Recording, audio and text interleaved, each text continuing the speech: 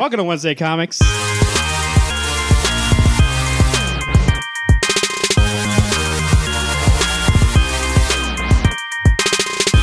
Brought to you by rootsoftheswampthing.com and Siouxpercon 2018 Return of the Con.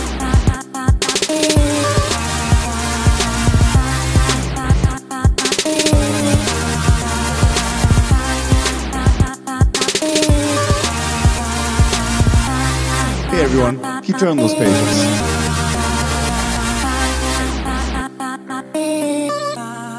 Welcome to Wednesday Comics. To my left, we have Blitzen himself. Alex, how you doing? Hello everyone. Is he the best? Bluetooth? Blitzen. Oh, Blitzen. I couldn't Did hear not what you hear said. Blitzen. I heard we got Blitzen. You got blah, blah, blah. Already I'm drunk. fucking hot. I told you before the show started. I'm melting over here. And to my right, speaking of melting, Frosty himself. How you doing, Garrett? I'm actually frosty. I'm doing good. I feel super chill. You know, we're at this nice restaurant, so it's feeling fresh. Waiting for that fucking beer from Yeah. Jimmy. Yeah. Jimmy, get your shit together. I am Marvin, your Krampus of this Christmas, and I'm going to go Krampus on this fucking Jimmy to come back with these drinks. We're at a restaurant right now. Like last year, we're having our Christmas party, the Wednesday Comics Christmas party, second annual Christmas party. If you can hear Jimmy clanking the dishes in the background. We didn't get as much budget this year. Last year we had Steven. Steven messed up a lot here about Alex's drink. I remember that. And that's why he's gone. We put in a word and he's gone. That's the power of comics. But now we got Jimmy. Jimmy. Yeah. Vodka on the rocks. I might get fucked up. Who knows? Jimmy, I want a Chuck Norris as a drink, and I like the bow tie. Corey, once again, was supposed to be our waiter because he is our servant, but he's not here again. He's too busy sleeping because he's got to go work out at 4 a.m. Hey, tell me what wasn't accurate about this statement. To be fair, I'm waiting for you It to was probably 4:15. off by 15 minutes. We are going to talk about some holiday issues today at the end of the show. That's our feature. Stick around. Christmas time, holiday time. There's even a Hanukkah story in there, too. We'll talk about Hanukkah. We have our regular reviews this week. We have DC Metal number 4. That's a big issue. Right? That's the big issue this week, right? Everything else is like Metal normal. number 4. Yeah. To be fair, that's one of those books ish. that actually getting back into it. I know would I say- know we'll talk about it later. Hey, it's supposed to be a summer event. We're so into it. I would Yeah. say it's a big deal. I didn't go into it thinking that, but In all honesty, that was one of those books that, hindsight, I should have put something else on it, but I know it's a quote-unquote big deal.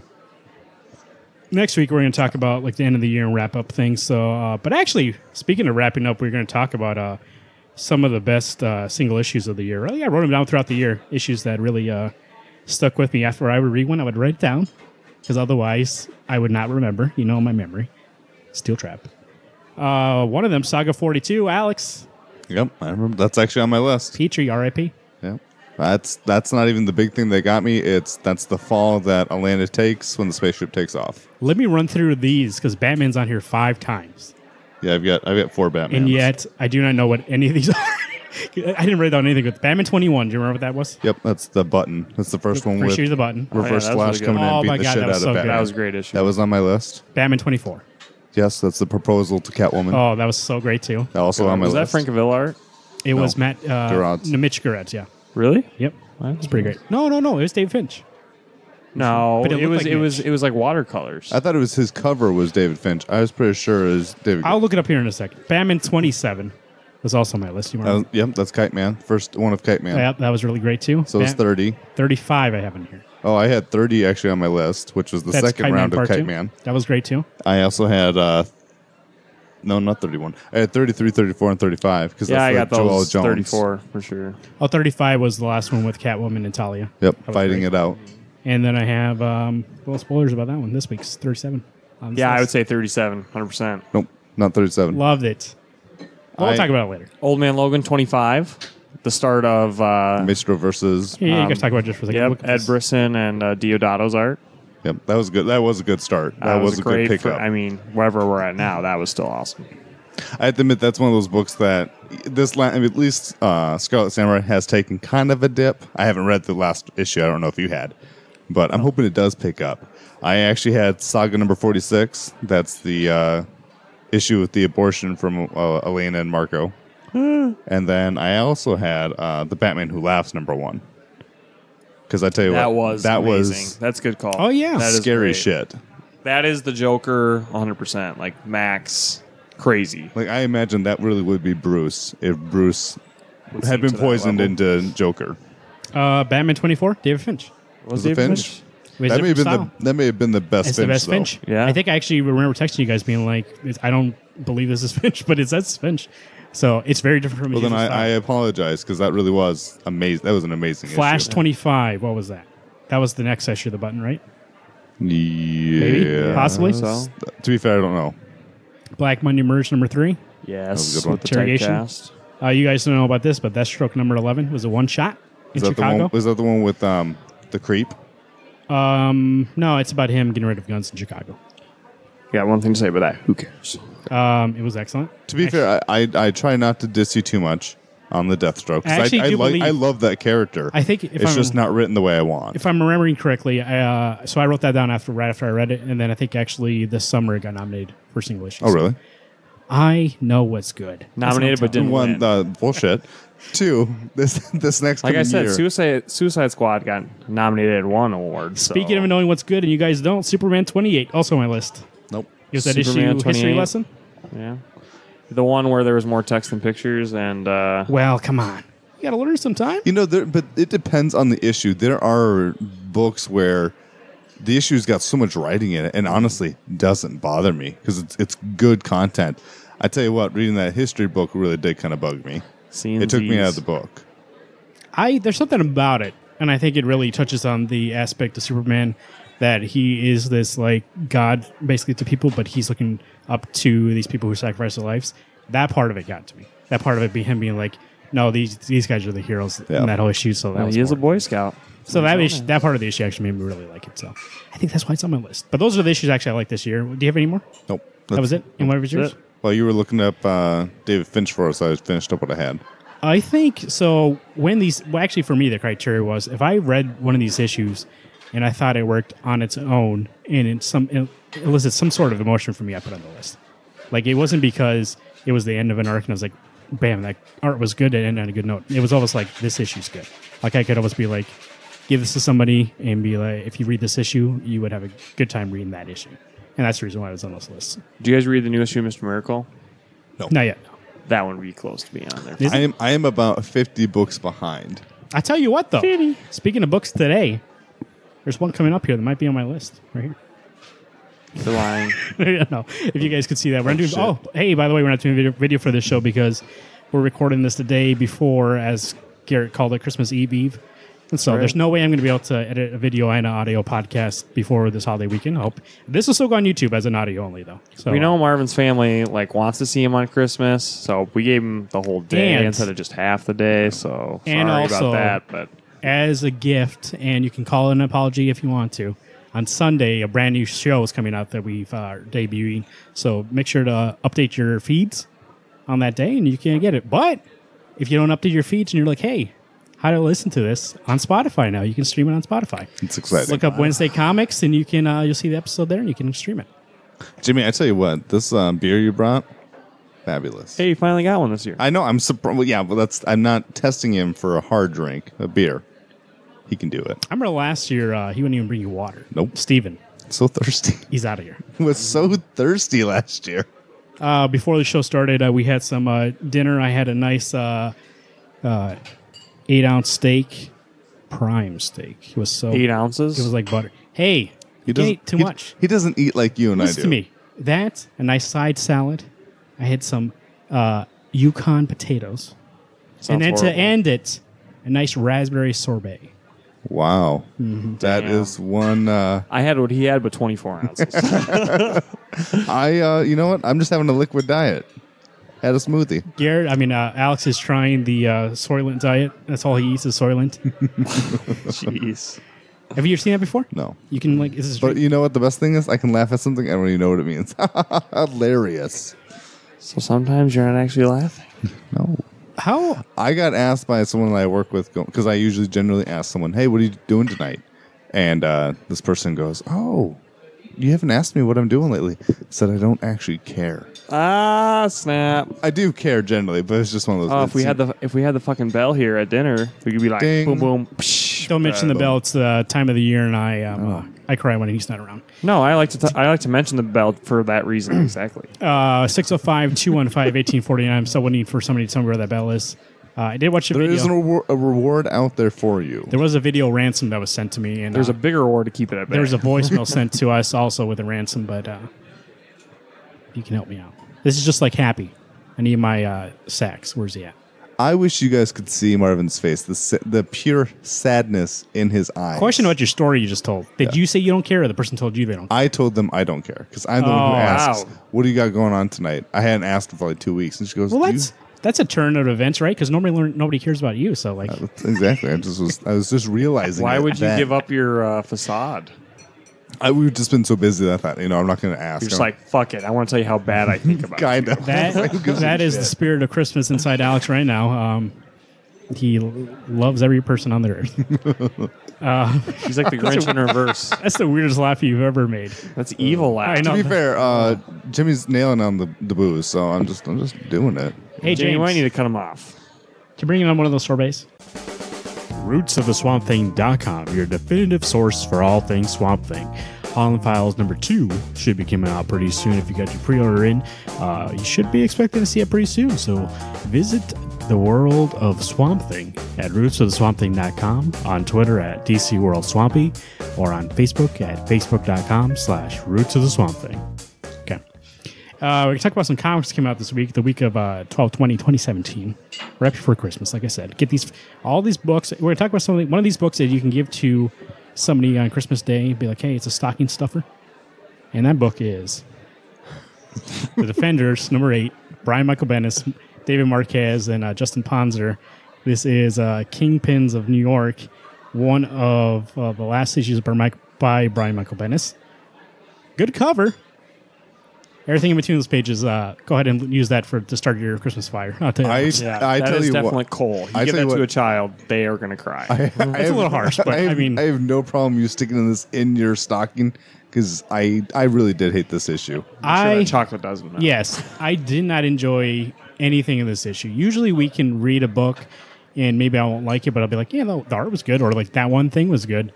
The art wasn't good. It was rushed. It looked, because David Marquez, we know his style. It's kind of like a cartoony, like solid lines, colorful, very rough. Like I was telling you guys before the show, I believe that they were like, hey, we only got 2 issues. They got to come out pretty soon. Rush Phone it it out. in. Rush it out. It seemed like Deadpool will be around for longer, but I guess not. He's around for like the last issue. I thought he was the worst part of that. I thought he was He in it is. far too long. Yeah. Oh, Already. no. Don't get me wrong. I was happy when he left. But you would think the big deal they made about him coming to the team, that he would have been around longer to the story Yeah. than him not doing anything. Yeah. He didn't do anything. What else? And then we get the origin of Kingpin for one reason. That's and the art and the art art. shows. I like that. Actually, I like that art. It's a different style, but it's from Powers. Powers, Brian Michael Bendis was doing Powers. That's that style. But it was unnecessary, is what I thought. Oh, I see. It definitely was a style, like it did jar you. It's not like, it's a very different style, and so it's very simple compared to Marquez's style. So I thought, I don't know why It it doesn't was flow well. I don't know why Marquez couldn't just do it, me, because he was so behind already on his original stuff. But it just seemed like something they could be like, oh, we need to fill out pages. Oh, when you put the origin in Kingpin, like there's no need for it. Yeah, so there's no We know who point in Kingpin that. is. You already if you're more than likely already reading Daredevil. There's no reason for you to have to find out his origin again. In the whole issue, they're just in the alley. They just aren't talking about anything. I don't They're mind talking any- about who the hell Last Daredevil issue, is. they were in the alley. And that's what pissed me off. Is why can't they just let it go who Daredevil is? Other than the fact they go, well, we can't trust you because you wear a mask and we don't know who you are. Yeah. Then when he finally shows them who he is, It's just knowing that this is one of the last 3 issues. It feels like this story is not going to go anywhere before it ends. And I know you said we have 2 more, and you said you're going to drop it. Garrett's going to drop it, and I think I'm Alex going to lock it in. is going I'm just not gonna to waste keep my the rest of time. them. I am, right, when I read this issue, I thought about that. I was like, what's the point of me in these last 2 issues? I know nothing's going to be wrapped up. Yeah. But it is only 2 more issues, like at least to have the whole thing. But I don't really think that way. So maybe for me, it doesn't that's make what sense. surprised me. He, to be fair, Garrett, I would assume is actually going to cave eventually and go, you know what, Maybe. I might as well get him just to finish it. Because that's my only thing is why only get 80% of it when I could just get the whole thing and be done with it. Yes, I may hate it. 2, it's never going to show up on this list again for us to talk about. But if I don't get it, I'm going to be mad. And then at the end of the issue, the Hood shows up, which is a character that Bendis loves. He was in New Avengers all the time. Bringing him back. I mean, that Never seen him before in my life. And You never seen the Hood? I was so I was like, The Hood was okay. like a major bad guy in Marvel for like the longest He time. was in that New Avengers book by Bendis, Yeah. and He was the main villain in everybody New else. Avengers for the longest time. See, that thing I didn't like because they assumed that you knew who he was, and I was like, no fuck. I knew who he was. I just didn't care. I think that was the reason is that he used to be a big guy in there. Oh. They're like, oh, he's back. And I was like, don't care because A, you're introducing him right before this book's over. Yeah. B, I never liked him before anyways. He wasn't a good character. Actually, he was annoying. The way he talks, I hate him. And then it just is like feels recycled because Bendis has done it before. Like, what else? I saw him was like, what else do you have to tell Bendis? He literally was around for like 3 years in your story. Yeah. I think you did enough. But that's what it feels like, that he's just recycling all the stuff to just finish the book and we're done. Well, I mean, he's got nothing else holding him to Marvel. Throwing everybody you've ever had. I wouldn't be surprised if Miles Morales shows up. This issue felt like that Unfollow issue where everything just felt like it rushed and be like, oh, we got to finish this book. Like, Yeah. What was I going to say? Oh, I feel like, though, Bendis is still a good writer, but he's like tired of this. You know, like he's going to move on to Yeah, he's DC so ready to and get do to something DC. new. He Yeah. feels like he wants to do something new. The rumor is he's doing Action Comics. What do you think about that? We never talked about that before. I'm excited because you know what he said right away. Like when you showed me an article, it's like Daily Planet. Yeah. You know, Jimmy Olsen. Not you, Jimmy. I mean, you look alike, but no, you're not. Jimmy, what do you him. think of this issue? Oh, it's on your list of best single issues of the year? Yeah, go back in the kitchen. Yeah, but like you Fuck said, that. it's gonna be Dude, you should be fired if that's your choice. Don't worry, put the word in just like Steven. like Perry White and like. You know, I love all the nuances of Superman. Like, show me that. I need to see that globe every fucking I issue. guarantee Not you an if he important writes, character. It's not called. Setting. I guarantee you if he takes over that book, the Daily Planet will be a big part of that book. Yeah, I'd be excited Because, about you know, Jessica Jones, and he did the Pulse, all yeah. that stuff. He wrote this stuff for years, so. And that's what he likes to write, so. I think it's one of those things that I would like to see Bendis in his prime. Because I have that You can new always go back. I have that new Avengers book or series, and I want to read it, but I'm hoping to see him get rejuvenated. Because I tell you what, Defenders started out pretty decent, and in the last even 2 issues, Yeah. it's really hit a wall of shit. You can tell he just wants to have fun again. Like he's not having. That was the fun. thing. Those but first couple of issues were fun. but really fun. if he's having fun, he certainly isn't sharing that with the readers. Because I did not have fun this issue. Well, here's what might have happened. At least we'll assume everything's speculation. We don't know anything at this point. He might have known those first couple of issues, and then he obviously started talking to DC, knew he was leaving, and was like, okay, well, I got to wrap this up. So then that's why you get all this, the plot things we've been complaining about. It's because he's trying to wrap up this huge story he was trying to tell, but we didn't know about it. And then now it seems more apparent now because we know he's leaving. Yeah. So who knows? Like, you can't really judge stuff on he's working on right now because he might be rushing it to get out of there, or he knows that he has to has the DC exclusive contract and he needs to start working on other books at a certain time. Plus, he got sick. I was like, he's He was gotten in the sick. So hospital. maybe 16 days? It sounds like. He's back in the hospital. Is he again? Yeah, Jeez. he said he's okay, but he went back to the hospital. Well, I mean, I'm not necessarily holding it against him. I'm just saying that I don't even think he's having fun writing this book. Right. He's just trying to wrap it up. That's what I'm saying. There's a lot of things involved, and it just turns out to be a book that's not even okay. It's a book that I don't even want to see in my sight again. It wasn't great. Nothing about reading that book was like, this is good. Like, there was not even a panel I was like, oh, this is good. Yeah. No, I agree. Hey, I actually did. Oh, wait, no. The Fixer. I like how the Fixer looked. That was I it. like the opening page of the Punisher. That was it. Beat the shit. Yeah. Yeah, Deadpool was the most annoying part of this. He won't be able to anymore, but I was going to say, Bendis never write Deadpool. Maybe that's the thing. I don't think Bendis writes Deadpool well. No. Not funny. And maybe I know part of it for me is that Deadpool is so overused, and I think part of it is everyone loves Deadpool now because everyone thinks he's hilarious. Has really ruined my enjoyment of Deadpool. Yeah, that last issue, whatever issue was where Deadpool was in most of the Defenders issue, I hated that part, and then this just kind of amplified it. So I give it a 4. I give it a 5. 2. I tell you what, it is amazing when you guys give lower scores than I give. This might be the was- first time that we're all 5 or under. And 2 is like, hey, man, it was competent. But like that's it. What else am I going to do? Like There were words I could read. there were words I can read. Also. Oh, no, it wasn't this issue. I'm going to talk about it different. They actually, one thing I should like this issue. I think I have actually, let me double check if this issue. I tell you what. I like the lettering of this issue. It's really great. When I realize more spoilers, and that's what the show is about, is us telling you about the book. Daredevil takes off his mask. Iron Fist may literally be the stupidest person I know. At least in this book. Yeah. When Matt goes, I'm your lawyer, so you pretend to be blind? No, I am blind. Did you get bit by a radioactive spider? Right then and there, Daredevil should have beaten the shit out of him. Yeah. Going, you were the dumbest piece of garbage I've seen. And I can't see. So that's saying something. Anyway, let's move on to Sherlock Frankenstein and the Legion of Evil, written by Jeff Lemire and art by David Rubin.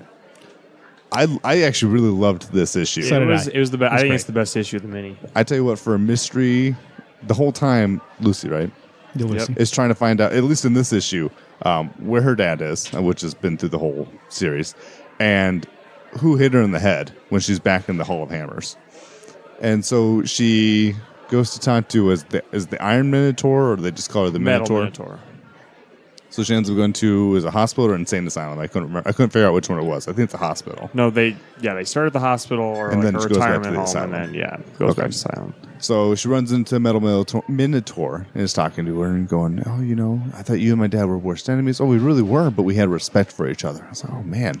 There was a situation that happened where Black Hammer saved Metal Minotaur, who's actually like, I tell you what, I would love that armor. That'd be sweet. I would love to be the Metal Minotaur, not get my spine destroyed right by my gear. But. Jeff Lemire does something where he takes aspects of other things that have been done before, but it's so refreshing for him to tell it in this story that I never feel like it's retreading stuff I've seen before. Yeah. Like her, basically, if we think about like that amazing Spider-Man 2 Rhino suit, basically that's what she's doing is making a suit.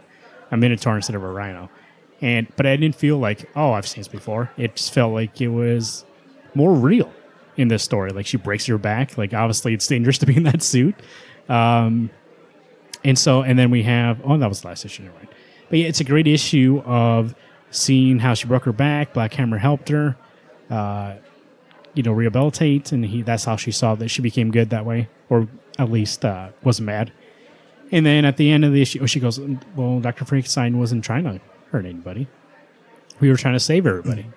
And she realized at that point that she's looking about this whole thing the wrong way.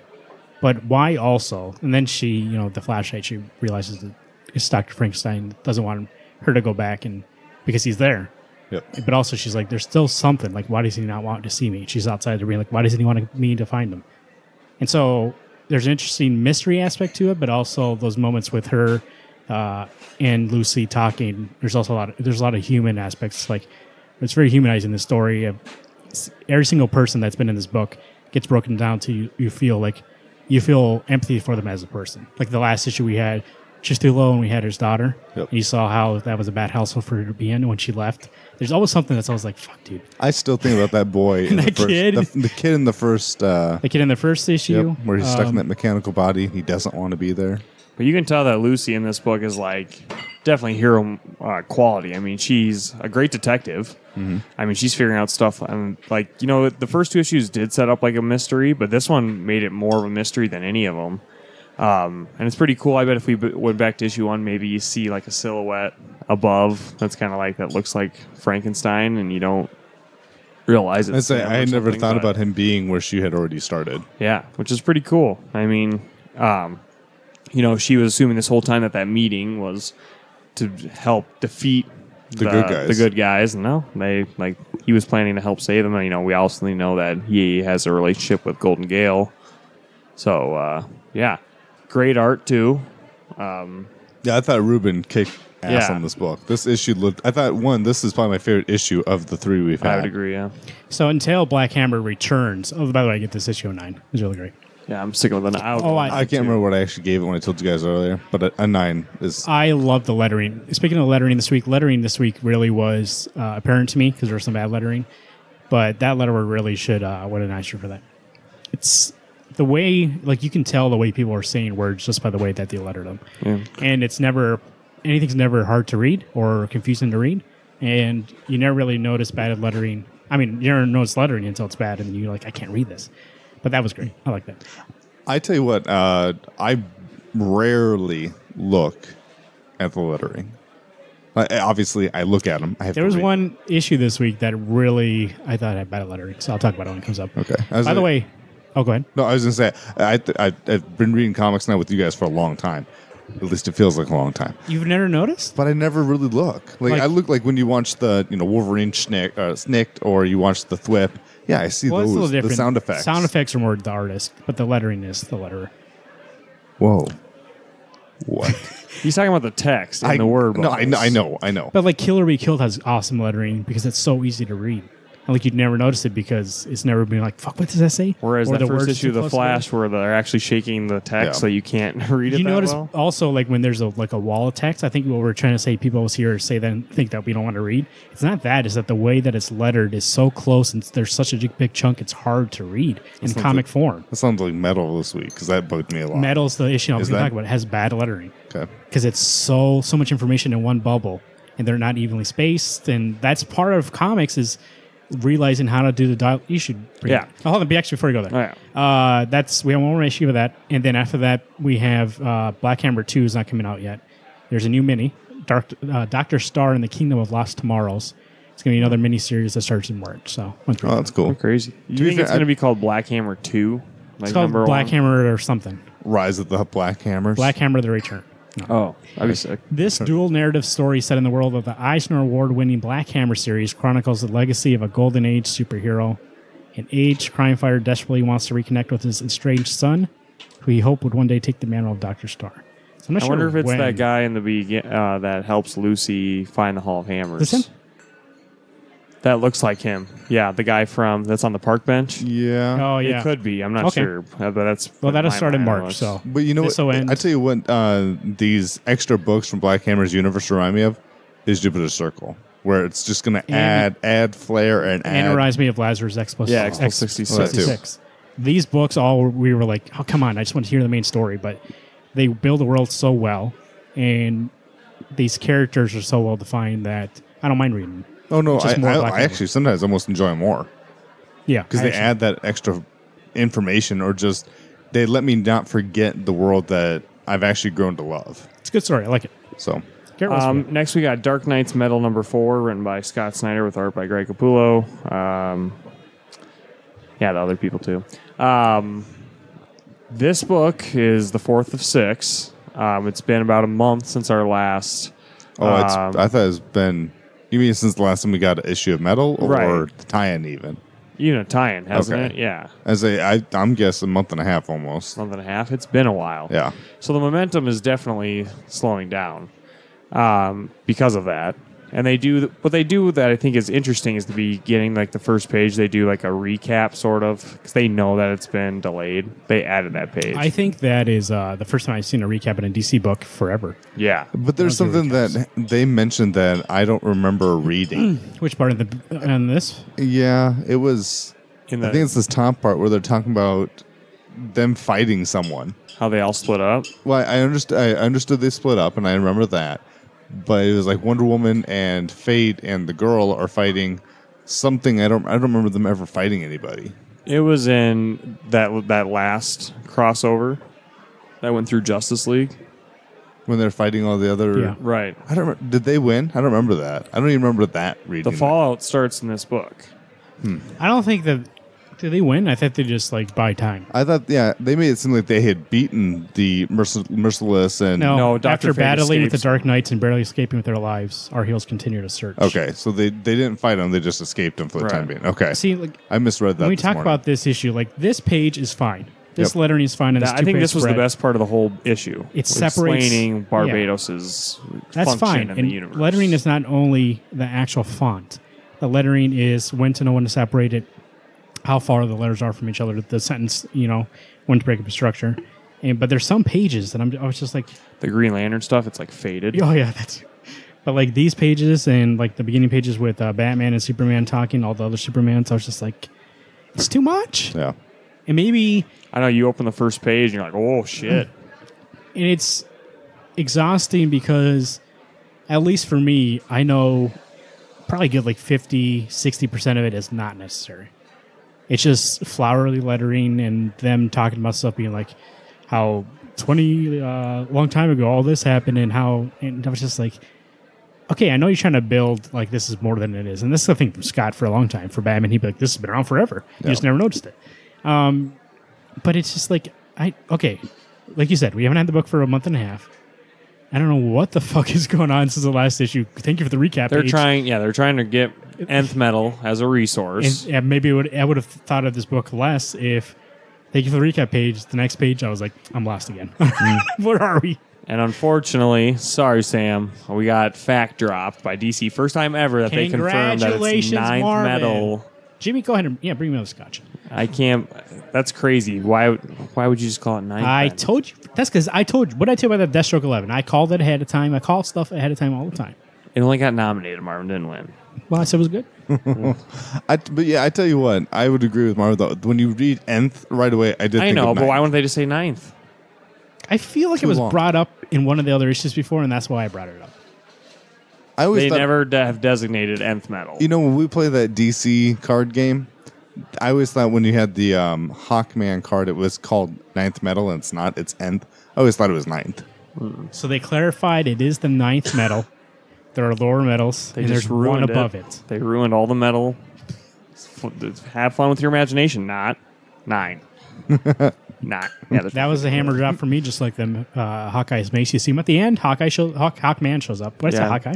Yep. Hawkman he's shows up. he's basically so they come up with a mythology in metal where universes used to be created to be brought into the universe, and that there would be this dragon that'd basically be like the gatekeeper. If the universes were meant to drift to join the others, they'd go to what we've seen on the multiversity map. If they were too dark or too evil, then the dragon is supposed to Destroy them. them and reuse that energy to create new universes.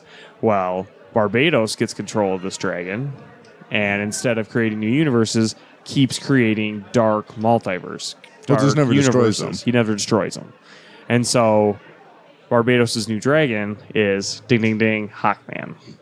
And he's manipulated Hawkman to be the new dragon, who is now also in cahoots with Barbados, who was his enemy. Jimmy, thank you. This you know, the more we talk about this issue, I have to admit I give almost two shits about metal right now. Well, I like the mythology. I thought the mythology part was fun because, like, it's cool to see how, like, why we even have the multiversity map. So it's very information thick. Yes, the Superman Batman parts were pretty boring, and nothing happened. Hashtag The definitely not dream my thing, Batman. the dream sequence, like with Dream or was it Daniel? Not that good. There really are two different Batmans. There's this Batman, and then there's Tom King's Batman, where he's like, "What's the one thing that brings you hope?" And he's like, "My sons." And I was like, "Well, Tom King's would be Catwoman." You know what I mean? He'd be like, "I'm gonna go back for Catwoman." He's like, "Just leave me, let me die." And I was just like, "Oh, Well, this is obviously not in it's not. But even- on parallel tracks there. But even if it was this just was supposed to be done before this. the way before the way his face looks, there's things the way that Batman is in this book isn't Batman. And I get he's probably so I tired. think he's he's probably Infinity so, Gauntlet." he's probably so tired of brooding that it's like screw brooding. Well, 30 But- years though. But when he goes, "Oh my sons," I'm like, yeah, I don't believe I did that. enjoy it, but I thought it was like I enjoyed it, but I thought it were explaining things too much. needed more space. And I'm more like excited for this to end and certain characters to be brought back rather than where we are now, because it just seems like this series is a series that, like, I know I'm going to Disneyland, but we're in the car, and it seems like we keep stopping for gas and being like, "Where the fuck are we going to get there?" Yeah. And like while we're going there, my dad's telling me stories of years past, and like, I don't give a shit. Let's get to Disneyland. Like, I know what shows up when we get there. I'm imagining my dad is telling me the stories of Disneyland when he went. And it's like, yeah, that's why I And all want to the go. mythology and history and Disneyland. Yeah. And while it might be interesting if I cared, there's a lot of stuff in here that I'm like, Yeah. well, it's a little too much. Like, Yeah. and I do like that stuff because I love multiversity. I love all that kind of stuff. I got that. What is the source book? Yep. Whatever it's called that came out. I do like all that stuff, and I liked it. But it seems like I don't know, the way it's being told to me is basically like, hey, let's sit down. I'm going to open up this scroll. I'm going to read what's happened in the past. We got some cool things though, like Starro, not dead. Oh, I love Starro. That was the best part. That was cool. That was the best part. funny. Love Starro as a villain. And I think I'm so excited for all the spin-offs coming out of Metal that I'm getting pretty excited. Like, it's basically the Marvel universe that you want hidden in the DC universe. The art was great too in the coloring. Yeah. Obviously, Greg Capullo knows how to draw. Yeah. So We've I'm seen going to that. give it a 7 because Yeah, 7 seems good. I don't think it was the best issue, obviously. And I think we need more happen. I think this should have been. It would have been nice if it all happened all at once, as opposed to It's like spread those out now. One shots work better, or those tie-ins, because the story they're telling is more contained, and I get it. I'm like, okay, I'm satisfied with that one issue. Whereas, like when I was talking about the single issues, none of these issues live on their own. Yeah. They're all like, we're getting to something. We're getting to something. I'm just waiting and being like, can we get to it? Yeah, let's go.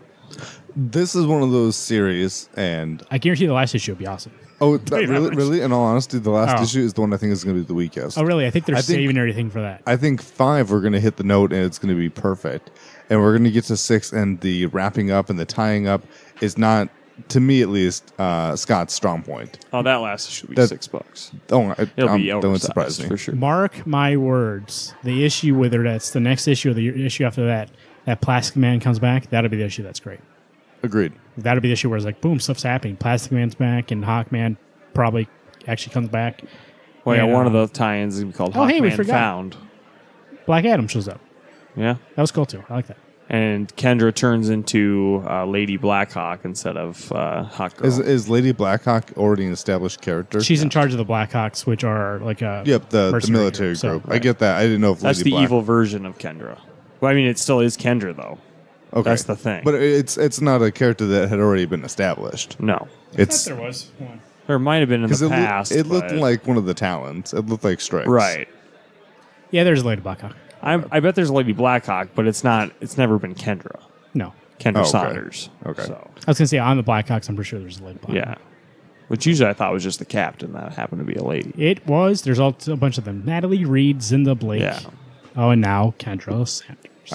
I'm giving this a 6, not just to be because I want to Yeah. be lower than you guys, because it bugs me when you guys score lower than me. Yeah, I think that But there's I more really potential. didn't care for this issue. I read it and was like, oh, it's fine. But there have been other issues like 2 and 3 I thought were actually pretty good. This one's like, yeah, looked good, but it didn't read well. So Hey, James, what do you think of Sherlock? We never asked you. 6 out of 10? All right. What about this DC Metal? 10 out of 10? All right. you're a piece of shit. All right, Marvin, what we got next? Hey, bring one of those steaks again. I'm hungry again.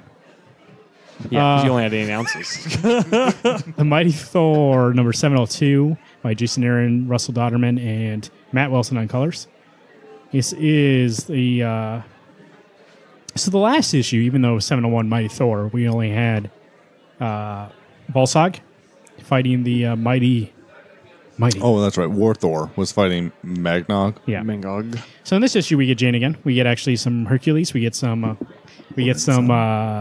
Odinson. More importantly, you know who else we get? Some Odin Yep. and Freya. Freya. Odin and Freya come back after all these issues.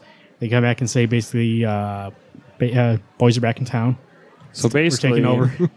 basically this I like how issue. Freya says the boys are back in town. So I would say the last year and a half worth of content coming out of this book could have been skipped and then it's done this issue. See, I've liked this book. But the only thing that No, you I get, like the book, but I mean, like, there was a lot. It's like, Dragon Ball Z and Dragon Ball Z Kai, whatever, when they had basically cut out all the bullshit. That last year, and a All half the was tie-ins bullshit. that have slowed this book down, yes, I agree with that part of Right. it. But the main story overall, I tell you what, Garrett, this is one of those books that I actually think you need to drop. It kills it. Because No, you- I like this one. I like this issue. That's what I'm saying. I'm just so bitter that I had a fucking Minotaur for 8 issues that I had to deal with to get to this bullshit. 8 was like the minimum. It was like 15. Yeah, it was 17. a lot. It was a lot.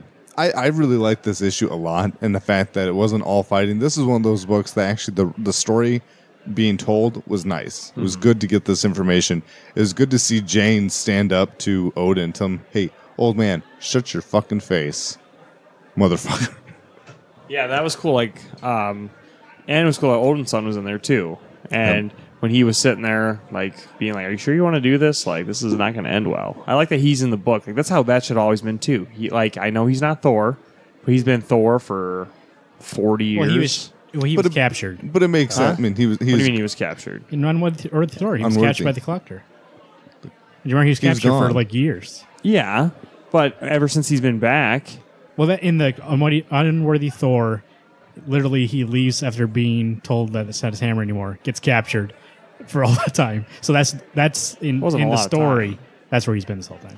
But I don't mind Odin's son not being in it for the fact that if he feels unworthy, he wouldn't want to make an appearance. So even if he hadn't been captured, he feels so shitty that he doesn't belong to this. Yeah, I would agree with that too. But literally, he was gone. First issue, they show him walking away from Lady Thor, gets captured, and then he gets the ultimate hammer. He lets it loose, and then fucking Volsac picks it up. So literally, he's been captured the whole time. Yeah, that's the reason why he wasn't around. I do like him back in this. Yeah, I agree. Yeah, this is one of those series that I'm glad I'm still staying on. I like whenever Dodderman's on it. Great. Yes. Anybody else gets on it, it just feels like that brings it down a little bit. I think he has established himself as the Thor artist for me. And I tell you what, this cover is amazing. The cover's pretty great. The coloring, Matt Wilson. Lettering in this issue, great too. I love the lettering in this issue. Because once again, even though sometimes there's a lot of dialogue, and it might be like the way that it's spaced, you can read, and it might be also the art. It's more readable, like when you have Odin Sensei and all that stuff, and it's broken up that way. Yeah. So, man, you can tell too that Jane is so close to the end, and at the end of this issue, she collapses from stress. That could be her death. Not really. Well, I think a part of it is that her body's never healed at all. Yeah. She's always been Thor, and she mentions that in this issue is that I haven't stopped being Thor, and it sounds like months, I'm guessing. And so even Odin's son goes, shouldn't you be on Earth doing your chemotherapy like you're supposed to? You're a doctor. You know better than this. Yeah. And she's like, no, the realms need me to do this. I need to fight for everybody. Yeah, the realm's in disarray, and I could see it's kind of like having that busy work week where you're like, I do all this shit, I don't have any time to do it, and yeah, I'm barely holding on. And we see at the end that Mangog makes his way to Asgard. Yes. He's on the Rainbow Bridge. Yep. I did not realize that Heimdall, is he always colored like that? Is he always like space in the shape of a person? Yeah.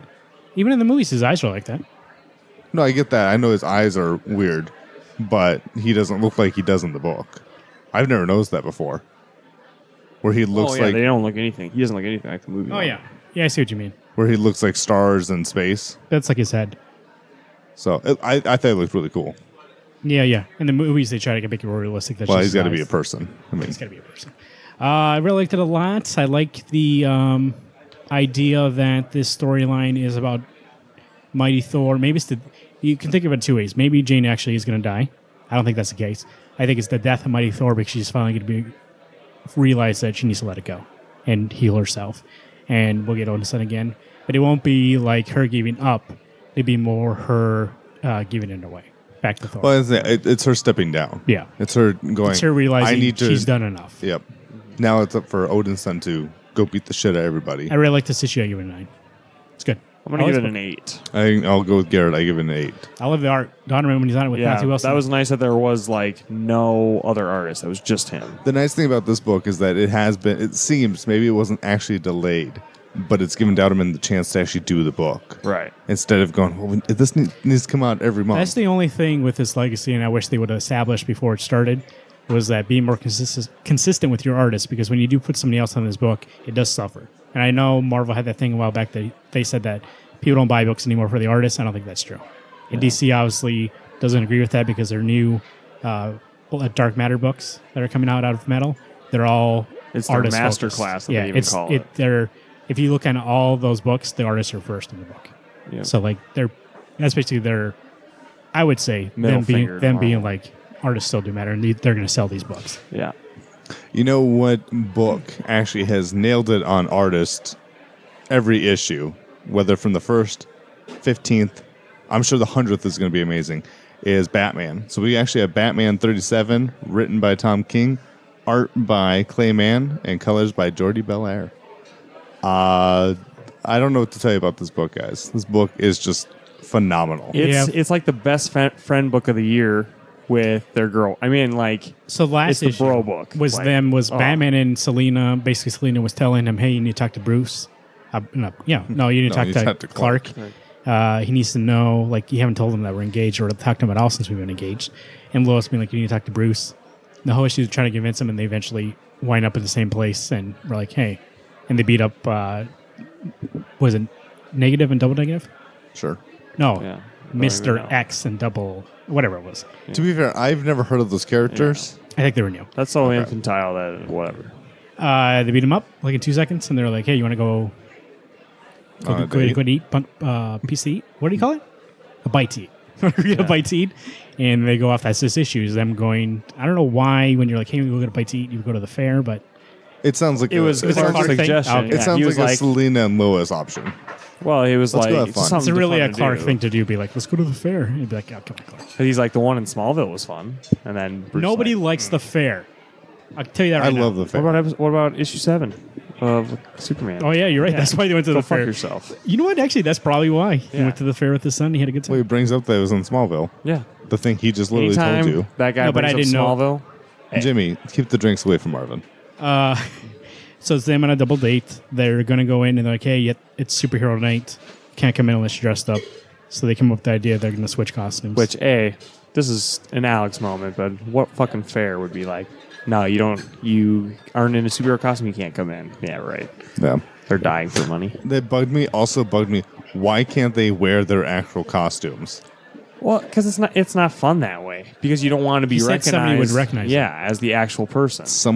They look the fucking same. Nah, No, they don't. Batman's got stubble. Clark's clean faced, clean shaven. and he's got the hair. Clean Yeah, face. and he wears the when he's wearing the Batman costume, he's got glasses on over his cowl, so it makes it even look more convincing. I suppose you're right. I think that was the best part of this book. It was so funny, but so cool too. Like, because there is that trope. Everyone's like, Superman looks fucking exactly like Batman. Like they're the same. They look the same. And then this is like, no, they don't. Like they look the same. They might act very heroically, but they're two very different people. And so are their special ladies. So they go in, they have a double date. It's a lot of them talking about the relationship. Lois is talking to Selena about why do you like Bruce? Like, what is it about him? And Bruce and Clark talk about how she's a criminal. And it's basically Clark trying to get over that part of it. Being like, why do you like her? She's a criminal. You're against criminals. And he basically tells her, they both actually say, But it's even Bruce talking to Clark about why Lois, and Lois Gotcha. and Catwoman asking Lois. What's more why about Clark? Bruce? Yeah, it's more about him being like, Bruce, why her? And he's like, well, it's the same reason why you like Lois. And he explains it to him in a way that he's like, you're right. It's the same reason. For him, they're the same. For Lois and Clark, he says they're so different that they get along. But Bruce says Bruce and Selena at one point were like, when I fall, he catches me. When I fall, she catches me. So they rely on each other in that way. And I think it actually is a good issue that it does something different. We get Superman and Lois in this issue, but also it's still dealing with that same thing of Catwoman trying to, in a way, tell it kind of meta in a way, telling readers being like trying to justify to readers being like, why would he be with Catwoman? And this is him explaining the same thing as Superman. Because I guarantee you, some people read this book and be like, there's no way he would be with Catwoman. And Superman's asking the questions they would ask. Yeah. And by the end of this issue, Clark's like, all right, like he understands now. And he's like, and Lois is like, I better be at your wedding. And she's like, I like the chemistry between Yeah. the two. Like, it's cool that Lois and Selena, like, I don't know if in comics they've ever even talked to each other before. And if And they now- did, it's probably like an Elseworlds now tale. BFFs. Let's say Yeah. There's a joke Girlfriends. throughout this issue that at the end of the issue, I said, of course, and it made me laugh, was that they kept saying, I should really pitch for you and see if you can hit the ball. And Clark's like, there's no way you can hit the ball. John can't even hit that ball. And Bruce is like, I got it. I know I can hit it because he can only throw it so fast before. he's calculating on it. I Yeah. love This ball. the science. For And they this. go throughout the whole thing. He's thinking logically. He's like, nope, I'm pretty sure I can hit it because of all these reasons.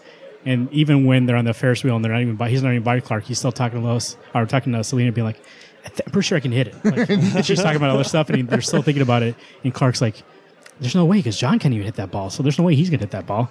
And at the end of the issue, the last page we get, Superman throws the ball. And Bruce knocks that shit out of the park. And you can tell Superman's like, what the? A lot of like cool comedy in this book. That's what I mean. I think It it was was like- very subtle. It was fun, but also like it meant something. This Yeah. whole issue. It wasn't just a throwaway issue that I'm like, oh, this issue was fun. It really did cement, and this issue keeps cementing. The last one with Talia, people keep saying, why her? Or they keep asking her, why him? And they keep having the same answers, and it really is establishing, no, this is not just like a fling. They're not having a moment. They really are in love with each other, and they're really going to get married. I tell you what, in issue 24, when Bruce does propose to her, even building up to that, I'm like, God, I don't. Catwoman is not my choice for Bruce. Right. And I tell you what, in the last 20 issues, she is totally. She's the right woman. That's for what I mean. Bruce. I think when it first came out, there's a lot of outcry being like, "There's no way, why her?" I think it's just publicity stunt, all this stuff. And Tom King since then proves over and over again, no, these two, it's the real deal, and they're gonna get married. Now, he might also be establishing that because I guarantee you some dark shit's coming. Yeah. And something might happen where they can't get married. Like she might die or something might happen where it makes it impossible. The one thing, a random occurrence that at least I think, Garrett, you might know, is that when you play Arkham City, I know I'm getting off topic, but when Hugo Strange is talking to Catwoman as a psychiatrist, he says, you love Batman. That it's not even one of those a random occurrence that she likes Batman. It's not a random occurrence. He likes her. Well, this is something that has always been built up. There's a lot of mediums but where it's never been. It has been, but Gotham, they're even doing it on that TV show, even though it's like its own universe. The animated series, they've dabbled in it. He always they love each other. It's just never a spoken thing. Where now Tom King is taking the jump to do it. They love each other, and they're going to talk about it, and this is going to happen. Right. I think before, and we talked about this a couple issues ago, was that at that point and also before, I think it's been more sexual and been more like a fling, and he always doesn't work out because she's a criminal. It always turns out that it doesn't work out, and he always goes back to being Wonder Woman, and then the New 52 with Superman went to, oh no, that was different. He always goes, it's Wonder Woman, usually. Yeah. Because it doesn't work out with Selena because she's a criminal. And I think this is just him showing that they're both done with what they've done before, and they really do like each other. And it's cementing it more as a stable relationship than it ever has before. I really liked with Clayman's art when they were doing the love ride, the water ride, and it comes out and Batman, who's Clark, and Catwoman, who's Lois, like they're sitting nice, like, a nice couple would. And then coming around the corner is Bruce and Superman's outfit, and then Selena and Lois's outfit, but Selena's like straddling him. Just like, well, that's where that sexual thing comes back. Yeah, though. She's a more sexual in nature. It shows the difference between both couples. That Clark's like the good Boy Scout, obviously, and then Bruce is he's a knight. I tell you what, Bruce may have had a little bit to do with that. Most of that did seem like Catwoman decided, fuck this is dark. We're gonna do what I want. Fun book. I wish that Tom King was doing a Batman Superman book, just Batman Superman. Oh, book. You know what the one thing about Tom King is he may be the writer of the feels for me. Yeah. Every issue I've read in the last 10 issues has been some way or another. It just make you want to go like fist pumping, and you're like, yes! It makes me want to just like hug Tom King, going, dude, you are writing one of the best books I've read in a while. Mm-hmm. And I realized at least you and I were like, I'm not really digging this. He's finding his groove now. I love all the dialogue in this book. Nothing ever felt like, ooh, that's writing. You know what I mean? Like there's some things you read or watch movies. I've talked about it multiple times on the show, like Hateful Eight, Quentin Tarantino. Every time I watch the movie, it's like, that's Quentin talking. I can never believe it's a character's talking. In that issue, it definitely feels like Bruce. It definitely feels like Selena. It definitely feels like Lois and Clark. And when we get that page, I know we talked about it before the show. At first, you didn't like the art when they're eating the ice cream. When you guys tell me that this is all, it's not happening minutes apart. It is a conversation that is literally happening. All you would be able to show is like a facial well, that's what twitch. I said. You said you didn't like there were some repeating panels, but I think that's to establish like not much time passes. They're like quickly eating the ice cream. Is while they're walking. Talking to each other, walking. So. And those two pages are so excellent about them talking to each other, and the duality of their conversations are very similar. And it shows them just walking and talking. Like you said, a Superman Batman comic usually is about like these two like solving crime or they balance each other out too. In that 2 pages, it's them walking eating ice cream, and you're like, oh, this is some of the best pages I've seen all year. And Instant Image is because, and I believe when Lois and Clark got married, I believe Batman was one of the groomsmen. I can't remember if maybe full cowl. I don't think he was full cowl, but that'd be cool. I mean, could you imagine seeing Bruce Wayne sitting there reverse that. Clark as Bruce's best man. Yeah. I'm sure it's going to be Alfred, but... I didn't even think Alfred. I was thinking Dick Grayson. Yeah. I mean, to be fair, Bruce has got enough options for that, but I think it's always said that Clark is Bruce's best friend, regardless of whether Bruce says it, which... Everyone should read that Superman Batman run by Ed McGuinness and Jeff Loeb. I loved Bruce's answers to most everything in the questions on whether or not they're going to switch outfits. No. We want to go do this? No. And she's like, I think what my fiance means that, of course she says. He's reasonably understanding, and so am I. But that's what makes them work is that Bruce is like obviously this stuck up. Stick in the mud, and she's BAF like. stands for bad. And she obviously knows how to charm people. She's a Catwoman. Yeah. She knows how her social skills are way better than Bruce's. And there's I don't know if it's this issue or the last issue where they talk about how Bruce never had parents that he could look up to because they died when he was young, and so he has an ideal of what they were. But Clark is this. It's this one. What he's Clark talking about. had grew up with his parents, and they established like who he is, and he loves his parents so much because they taught him wrong from right. And it really does establish how different they are, even though they do get along. That Bruce is always going to be looking up at his parents and be like, and see them as those people who basically they're frozen in time to him. They're infallible, and Clark knows that people aren't always like he knows the world because of his parents, whereas Bruce sees the world because his parents got killed, so he sees like them as everything as bad, and he's always skeptical about everything. Where Clark sees that they're good in people because two strangers brought him in when he was a baby, and like there's no better way to show that all people aren't bad than those two strangers who brought him in from a baby and raised him. So, like you said, I wish that he was writing a Superman Batman It would book, be great. or even if he took over Trinity. Yeah. He needs to be writing Superman. Right. And I know, remember I talked about, he said he wrote Superman by himself. I don't know what that's for, but it's coming out, obviously. We'll see it eventually. But Yeah. he talked on Twitter, he wrote a solo Superman story. I don't know what it's for, but That'd be exciting. we'll see. This was a 10 out of 10 for me. I mentioned before it was the 10 out of best issue 10, of the year. for sure. It's one of the Gosh, best. should I be a real hard ass and do a 9? Is there going to be a third part to this? No. No, this is just the a next two? part is Isn't Wonder Woman coming in? I thought I saw. serious business. I don't know what the next one is, but I know it's a more serious story. I tell you what, this honestly, What issue is this? 37? this may actually be one of probably my favorite DC book right now is Batman. Batman? It's because really kicking every ass. issue has been. I don't think there's been less than a 10 out of 10 in the last 6 issues. Right. I think, all the build up to this story has really paid off.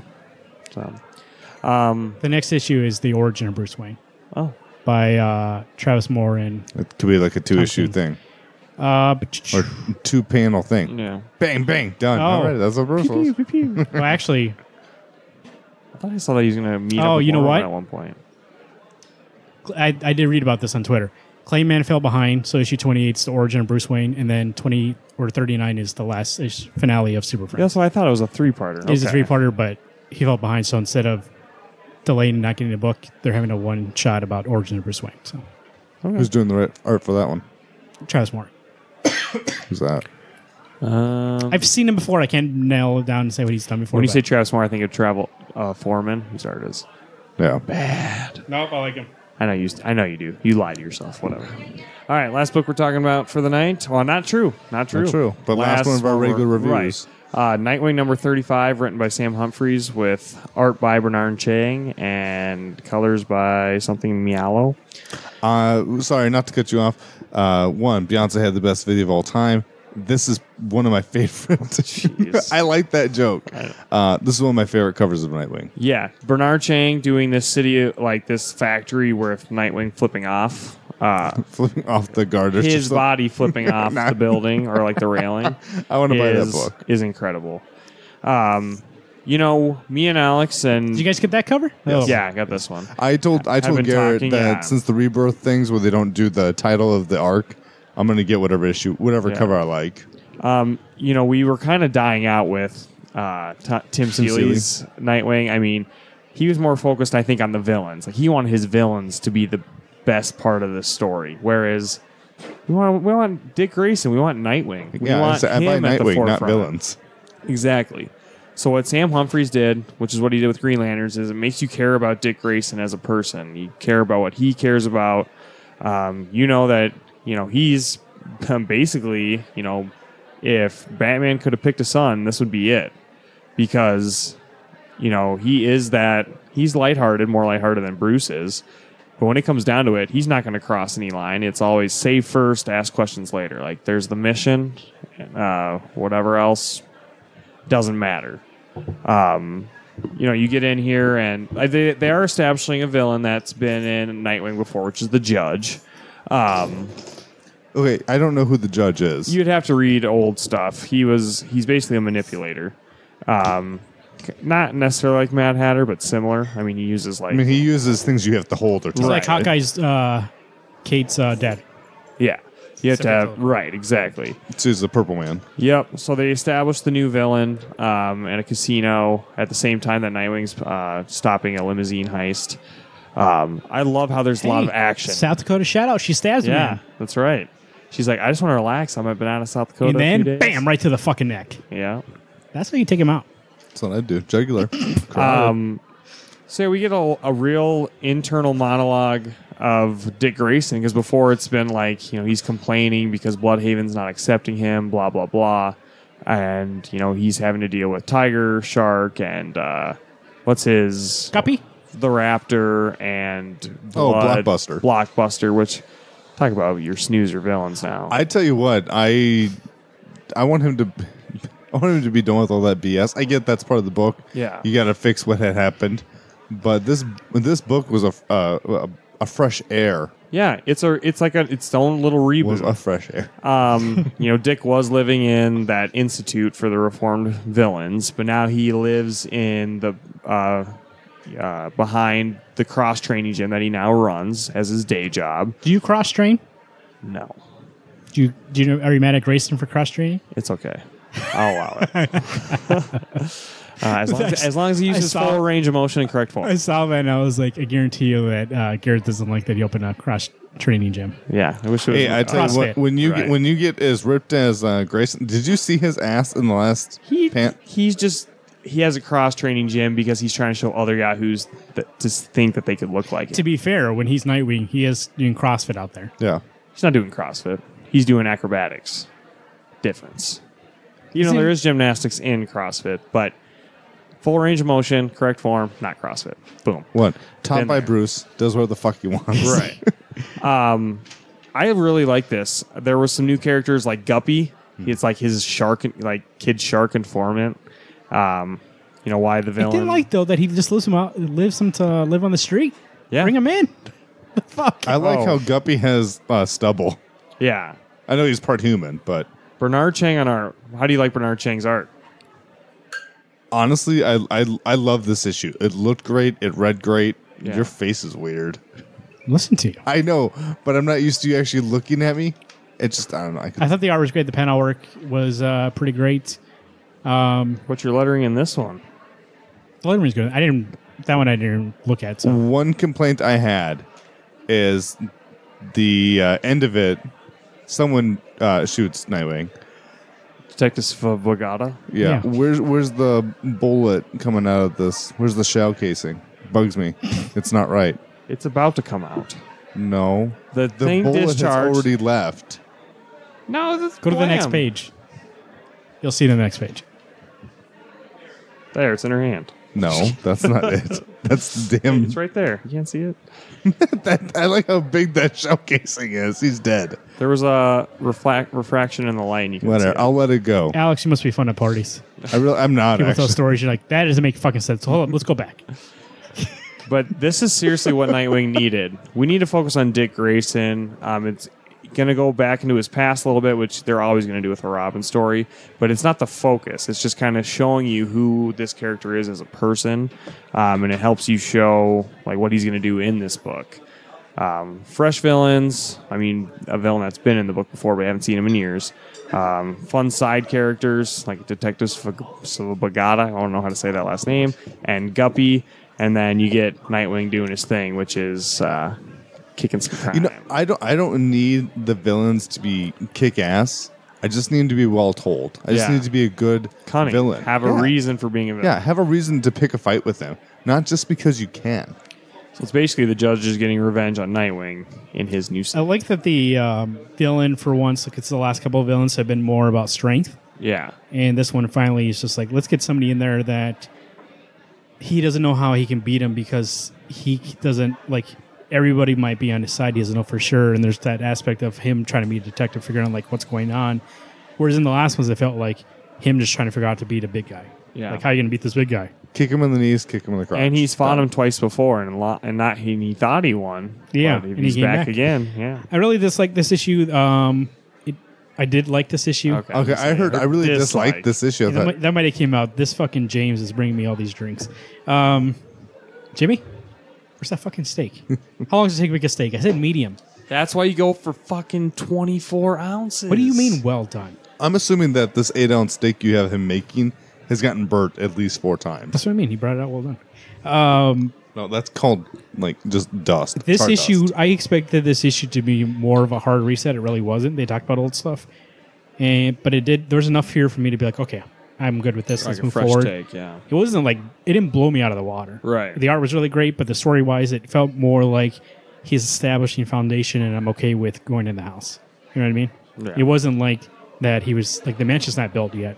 It didn't show up and be like, oh shit, look at this. This it didn't blow me away when I first saw it, but I'm willing to give it a chance and go forward with this. I do like actually Grayson's characterization in this whole book. I really liked a lot, especially when he's in his cross-training gym and he's trying to be a customer service kind of guy. He's like, I don't know how to do this. Let me pretend to be Alfred. He's like, Alfred knows customer service, so. And then someone offers him a tip, and he's like, But I like that. I liked he has his morals. I don't take bribes. And he was funny, but he was lighthearted. And he said he has morals, and like there's everything about him in this book. I was like, okay, that's Dick Grayson. So I don't feel like Sam Humphries is going to go the wrong way with this story. And Bernard Chang's art was great. So coloring was great. 9. give it a 10. Give it an 8. I think the reason is because Tim Seeley was doing such a shitty job up to this point that this is so refreshing that I had to give it a 10. I never read that last arc. Did you, don't want have you actually gotten it? I have. I would just skip it. In all honest, well, yes, and I tell you what, the last No one issue- from that last arc was in this book, except for the They talked Texas about it for a Vergata. second. But yeah. I mean, in all honesty, you don't have to I understood read the it. whole thing. Don't go back. Just when you find That's it one of those 20 years from that's one of now. those Superman things you should have just probably let it go and then picked up when Humphreys came back. Nightwing, what did you say? You give it 10? 10. He's 10, I'm 9, you're 8. Nightwing number 35. That is Sam Humphries' first issue. We got Batman number 37. Super Friends Part 2. We have Sherlock Frankenstein, The Legion of Evil number 3. Defenders number 8. Shit. Metal number 4. Yep. And 702. Thor number 702. Yeah, some good. You know, it didn't blow me away this week. There was some good and some bad. You know, the thing, the There's a one nice range the this one issue, the one book that actually had the opportunity to at least kind of be impressive would have been Defenders. Yeah. You've got you got 3 issues to wrap this baby up in a nice bow, and all we're going to get is a whole lot of open holes. That's why I'm glad I get to save $8 and not get the rest of the series. And I'm going to get it just to finish it. I don't know what they could have done, though, for me. Like, I don't know how they would be able to wrap it up.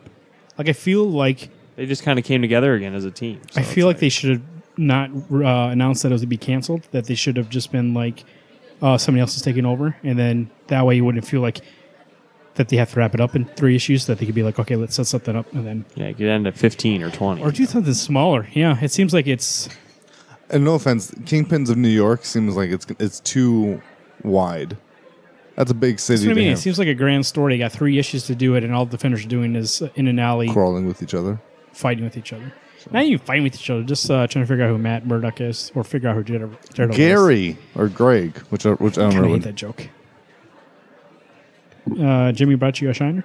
He did brought me a shiner. Good work, Jimmy. What do you think of the Nightwing? 2 out of 10. All right. What do you say about Batman? Batman, what do you think about Batman that issue? Oh, you don't like Superman, so it was a 1? Okay. Well, you're the You 1%. know, Jimmy. I got a bone to pick with you. Got a horrible choice in most things other than beer. Spot on. But your book choice is horrible. Jimmy Olsen is Superman's best friend, and you are not Jimmy Olsen. You are not. For You do our not have a friend in us.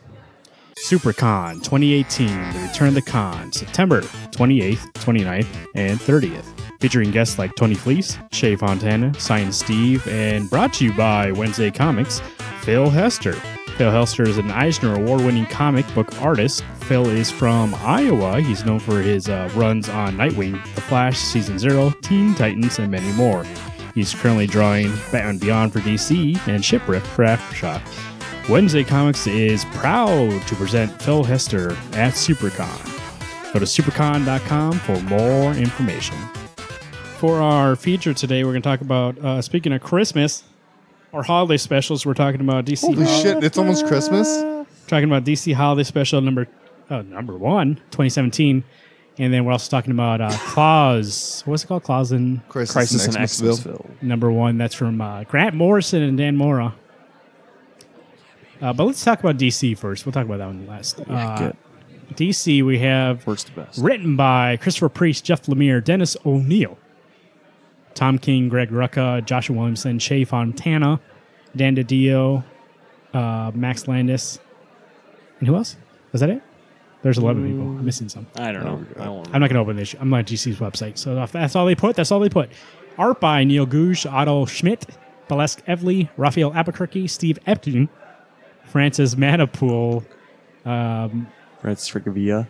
Francavilla, and then also the Jaleski. What did Albuquerque do? He did the Sergeant Rockwell story. No, that's Francavilla.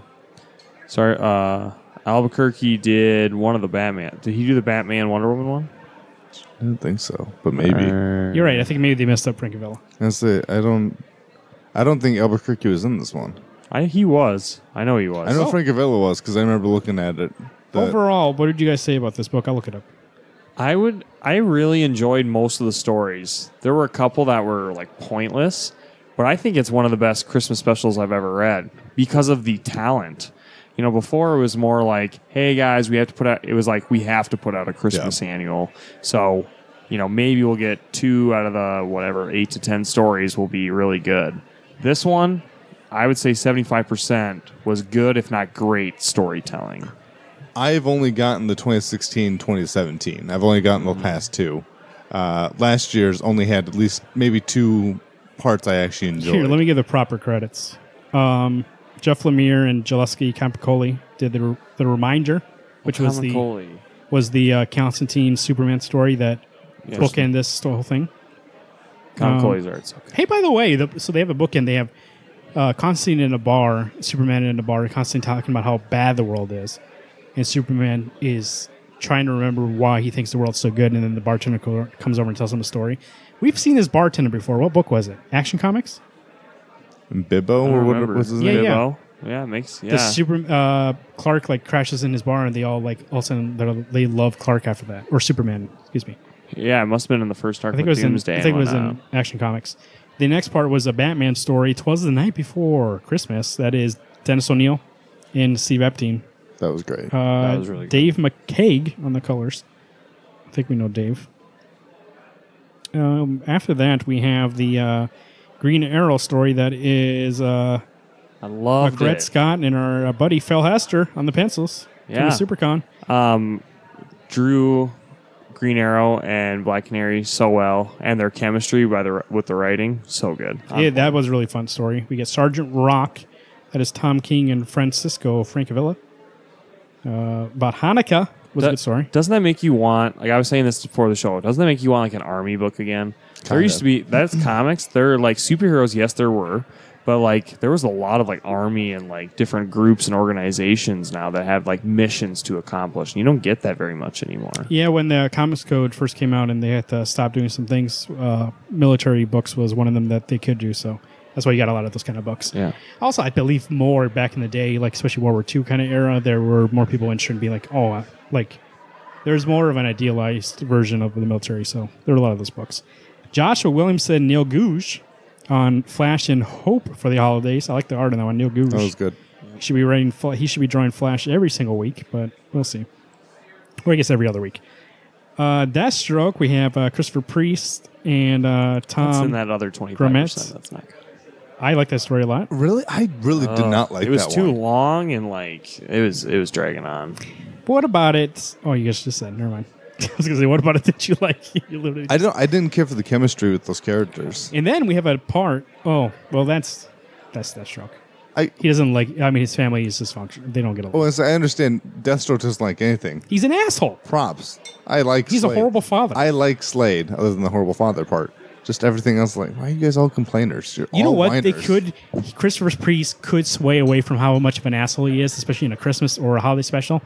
he could be like, oh no, let's try to make him more cheerful in this issue. But I like that he kept It made him it more comedic. He kept him, but like that part when his son speaks up to him and he goes, yeah, my belt's gonna talk to you later or something like that. I was like, yeah, because he would. That's what he's abusive.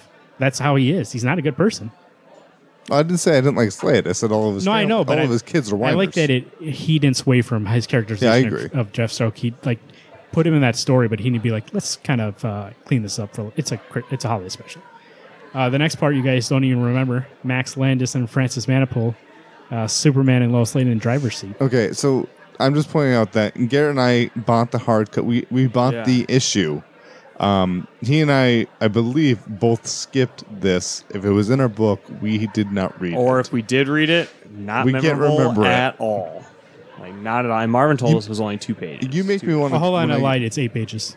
It is? The no way did we. It's not, right after Deathstroke, right before Dan DiDio's story. No way did we get this then. In Dan our book. DiDio's, Deathstroke, and probably that driver's seat were not good. Dan DiDio and Matthew Clark. I'll fess up to it. I got like halfway to the story and I skipped the rest. Like it wasn't. I read it Good at all. and didn't give a It shit. has nothing to do with anything. Nothing fun. Atomic Knights. Yeah. The only thing that they did in that whole story was that there were these alien trees that the human people hated, and all the trees wanted to do was be their friend. And so they made a Christmas tree so that they could all share in the light of the darkness. Teen Titans and Holiday Why Spirit. he's the This president, not a writer. is his friend of Supercon, also Shea Fontana and Otto Schmidt. That was good. It was fun. So good. When I read this, I was like, oh man, this is a fun little Teen Titans story. I like that Starfire is like the lead in that. Like, Yeah. you don't get that very often anymore. I know when I was first telling you guys, kept saying that Starfire story, but I guess it's a Teen Titans story. But she really is the leader. She should be. She's the oldest one out of them. She is the leader in that group now. But she really feels like it. yeah, oh yeah. But yeah. I would say she's the one that seems to be the most relatable, and she's the one who's not even human. And Otto Schmidt's art, man. Top notch. That guy, I need him back. Like If he he was- did 5 issues this year. Need more stuff. I tell you Need what, more if content. This was Otto a- Schmidt was on Green Arrow at least every second issue, like Oh, I was every, going to say I want them on Teen Titans. Teen Titans would be good too. If these two aren't Teen Titans, I would. 'Cause pick that's a up the book. monthly. Well, Green Arrow's a monthly book now too, though. but Seems oh, fun. is it now? Oh, that's right. Switched over. I want Phil Hester in Green Arrow. That was a good issue. Yeah, Especially they brought back the fun at Trick Arrows. right. He's like, I don't want to kill anybody, or I don't Right. want to maim During the anybody. Christmas season, I don't want to do that. Yeah, So we got brought back the punching glove. boxing, God, that's so yeah. fucking good. Swamp Thing in the Echo of the Abyss. We have Scott Brian Wilson writing and Nick Klein on art. I thought that issue was really, because a lot of these issues were like, there were some fun issues, there were some very profound issues, like the Sergeant Rock one. And this one also, like the guy tries to kill himself. Swamp Thing basically is like, "Hey, not Don't today. do it." Like there's stuff to, because the world's basically gonna kill itself, and he's like, we're gonna be stuck up here, and he teaches him hope again. And it's a nice little issue, and he turns to a Christmas tree. The So, S means hope. Wonder Woman and Batman and Greg Rucka's story called Solstice with Balesk Evely on art. I like that issue a lot too. I think Even though they're I think not that may have been the lovers best. right now, like they're so you can tell they're such kindred spirits. Like they're very like unique in their own ways, but very similar, and they have a really good connection. And like I like in that story, they're like, you know, how come this is always just me and you? And then she explains like they're like, well, Superman doesn't need this light. Like I think we need this light because Superman's already got it. This is our yearly reminder that hey, it's not all darkness. I like that a lot. The only thing about that story is every once in a while I would find it hard to know the through line for each story. I would get confused the back and forth a little bit, not much, but yeah, it was good a lot. I like it. I guess there wasn't a Raphael Albuquerque. Fake. DC, get it updated. Score. I'm sure Frankavilla is glad you've mistaken his name for Albuquerque on their website. I assume that's it. They're like, I what was thought that long That's name? weird. Again? Their styles are not the same. No, I'm assuming it's just me. Like, yeah, what was that long name again? Oh, Frankavilla? No. It was Albuquerque. All right, put him down.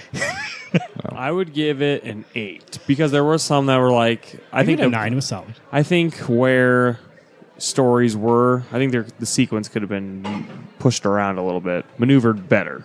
Really, I did feel like it was like fun when there was a No, profound I'm not one. saying it was bad. I just mean like where each story was consecutively throughout the whole book. I think there could have been a couple different changes to make I it got flow a better. 7 for this one. Only- It had good stuff, but the things that I remember are the ones I didn't care for. The only two I didn't care for were Dan DiDio's and Max Landis. Max Landis seemed like a waste of time. Francis Manipoul's art was great, but Don't know. Didn't read it. I don't remember. I was going to say, you were saying before, like, man, they really put their A team on this book, but I just feel like DC right now has an A team. They do. Like, every single person on this book is somebody who we've discovered recently. Otto Schmidt, in a way, Tom King, Shea Fontana.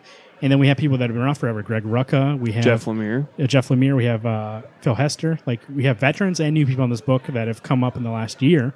And these are the people writing comics for DC right now. I think who I'd like to have seen it actually would have been Sam Humphries. I think he would have had a lighthearted, fun, just little holiday story. It'd been cool if he did a Green Lanterns one. That's what I was kind of surprised about. There was no love for the Green Lanterns in that Christmas special. I did think about that afterwards. I was like, there's like 2 Superman ones, so I don't think they should have cut out that Superman Lois Lane. Yeah, they did. I don't know why. That's crazy that they're not in that. They have 2 books that come out that's Green Lanterns related. Why wouldn't you? Also, that Swamp Thing, I really did like that art and story, so I'm excited because I didn't recognize those 2 at all, that Road and Drew, so I'm excited to see what else they'll do. It's good. I liked it. I did. I mean, it was good. I'm glad I got it. Definitely made me feel on the forecast like we talked about spirit getting right it. now. Like, it's good to read that kind of stuff now and be like, and a lot of that book, and especially when we'll talk about the next book coming up here, a lot of that book is not really about the commercialization of Christmas. It's more like about the spirit and what Christmas means. And there's even parts of it where Black Canary felt like Christmas doesn't mean anything, and Green Arrow shows her like it means something to them, to those kids. Yep. And in the Batman issue, even though I thought it was kind of weird that the bad person in that story turned out to be the grandma that died in the fucking snow. Yeah, but still, weird. that took a huge twist for me too. I was like, I thought she was going to find peace, but she actually doesn't. He's just like, get out of here. I really did enjoy that, to know that this child is so, and one, I'm assuming she is legitimate. She's a ghost. Yeah. But it was one of those things that it was nice to see how well she listened to him. Bruce shows up through the chimney, Santa style, doesn't beat the shit out of the guy, just stops him from killing and he's family. like, hey, I don't want to do this either. He's like, she's making me. Makes me think of that Vertigo book with Survivors Club. Yeah. With murder. I did like that story a lot for Steve Epstein's art, and I was like, oh, can he draw Batman? Like, what's going on here? Oh. He drew a good Batman. I tell you what, there are a lot of artists who draw Batman so well. Honestly, one of them is Riley Rosmo. He's not the big burly Batman, but he looks so good. Yeah. I loved when Bruce is covered in soot and it looks so good. I forgot that Steve Epstein was doing work for DC, but he did do Batwoman. Yeah. So he's over there. He's around. Same thing with Greg Rucka's. Like, it's nice to see that he didn't do that Wonder Woman first year and then get sick of DC again and leave. He's still around. Like, he enjoyed his time there. So obviously he's kind of come back and do stuff with them. So I think the Solstice one actually probably is the strongest one for me. There's something about, obviously, Bruce is in darkness all the time. Respect. Wonder Woman, she's born to be a fighter, a warrior.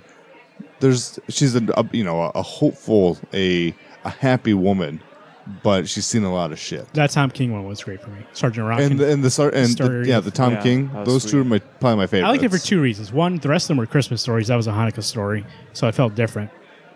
But also, like, the whole idea of it, just for me, was like, the guy gets shot by a sniper. He's like, he probably just was getting rid of his ammo, and he's holding the gun against the Nazi, and he's like dying over the course of 8 days, but he's holding on until this Nazi gets brought to justice. Yeah. And it's an interesting concept. Like, when I was reading that, I was like, Tom King is like the king of, no pun intended, of like finding concepts that I'm like, I've never seen this before. Yeah. Or even like I've seen it, but he brings nice twists to it where I'm like, this is a awesome way to do a Hanukkah story. Like, he's holding on for 8 days to make sure that at the end he goes, did we get him? And Sergeant Rock goes, yeah, we did. And then he passes away. Yeah. It's just like, damn, that's good. I wouldn't be surprised if that gets nominated for an Eisner again. For 2 years in a row, his holiday story gets nominated.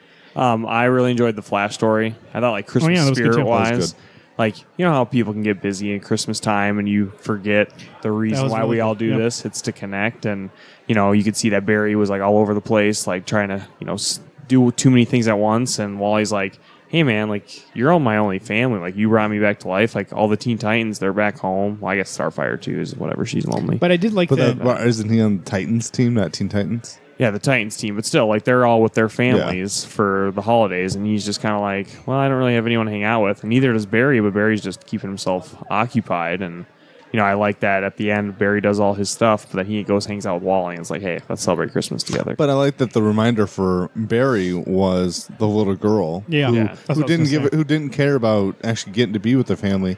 She just wanted them to have the gifts. Right. Yeah, can you Then, make sure that then they're Flash happy was on like, Christmas? holy this crap. Yeah. I can get everyone home. Right. Why? That was really special. Why should they miss out on Christmas because of the stupid airport? But he didn't take the security guard home. I assume the security guard either one lived there, two But it lived still in was a town. snowstorm. Like, give him a ride. Yeah, You need some badass to be like, you did it. I told you guys, Neil Goose should be really doing art for Flash going forward. Like, it was great. That was, you know what? Talking to you guys more, it goes. This was a really good book. it was. It was what worth was my it? time. $9.99. Yeah, Yep, $10. It really was. There's a lot of good stories. We were all really skeptical about that price, but I think it was worth it. I think it was worth it. If you feel skeptical about that price, I'm sure next Christmas you'll see it on Hoopla like the last one was. So, Yeah. but it's a nice way. Like if you're really looking for something to get you in the mood for holidays, watch Die Hard. Oh wait, sorry. Well, you got to read sometimes too. Up your IQ. Hey, there's now a Die Hard picture book Hardcover picture book. for adults. What was the next book? Klaus and the Crisis in Xmasville. I can't call him Klaus. I come on, Klaus. Whatever. I'm sorry. to me, Klaus it's and the Klaus. Crisis in Xmasville, #1, written by Grant Morrison with art by Dan Mora. And I believe colors are also by Dan Mora. I believe. I'm not sure. Yep, it is. This is my Christmas book of the year. I mean, I loved every single part. It was $7.99. Probably got 60 pages, I think. It was big. It was oversized. Literally, it read so well as a one-shot. And I love that, like, we got the mini, the series that started it all, like 2 years ago.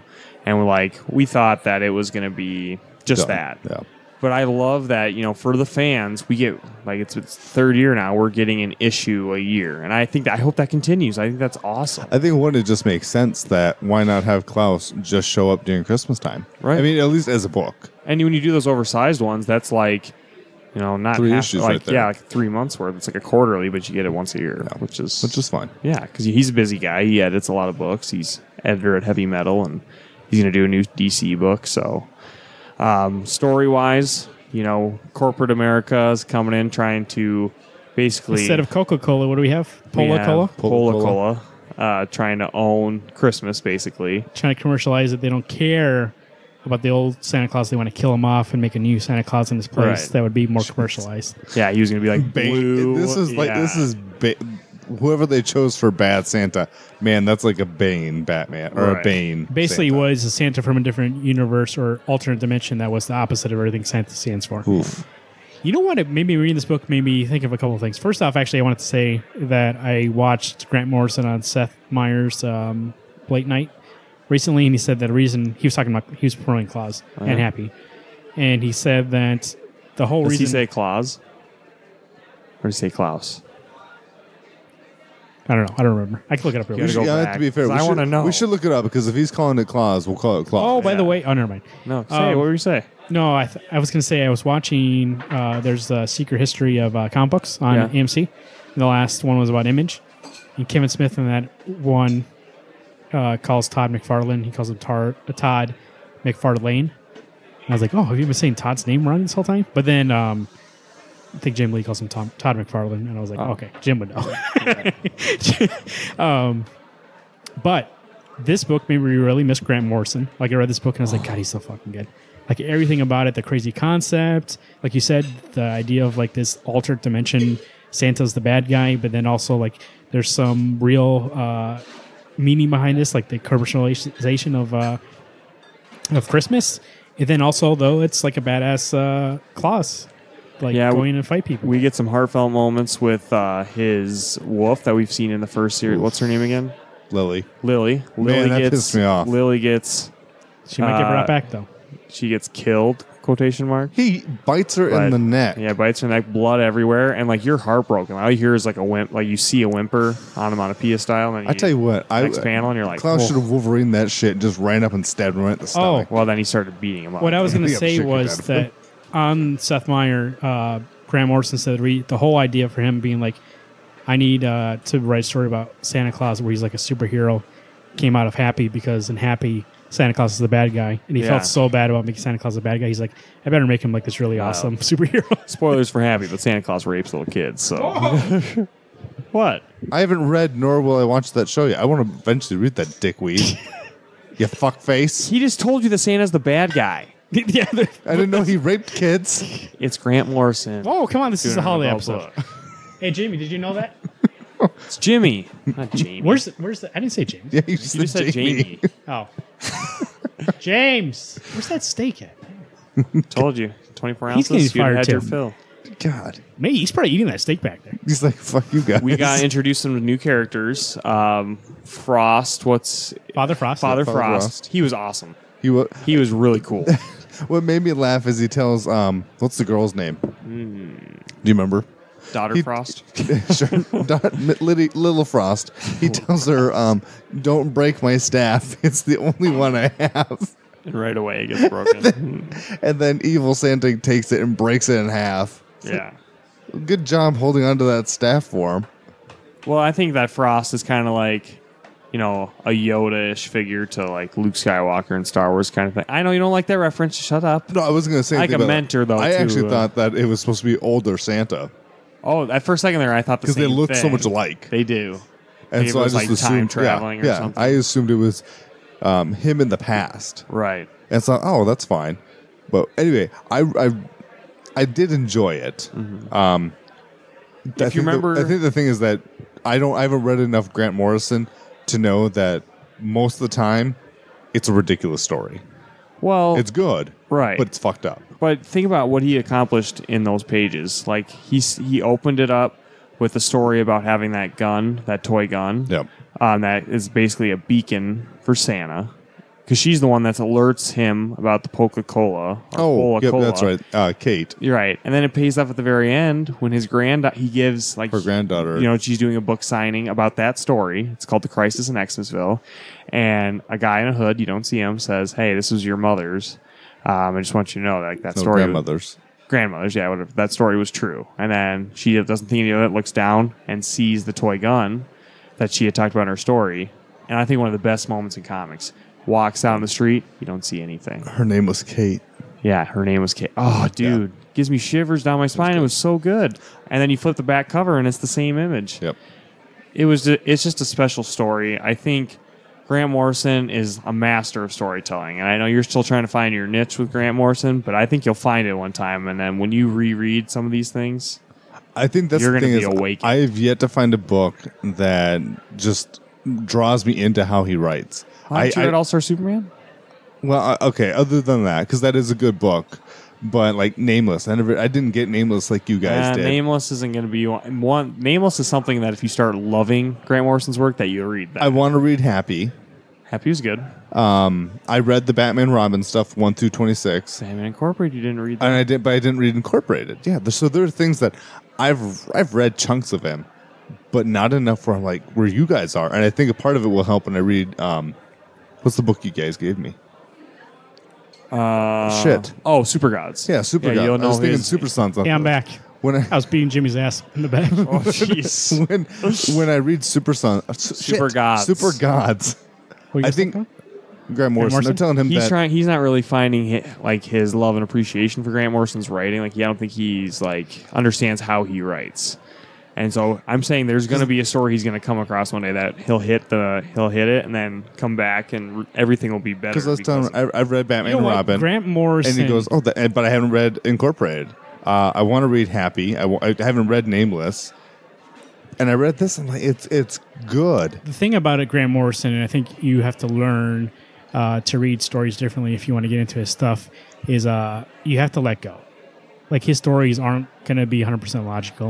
And he talks about that in Super God's book. He's like, the one thing that people always talk about is that kids don't understand the difference between fiction and fact.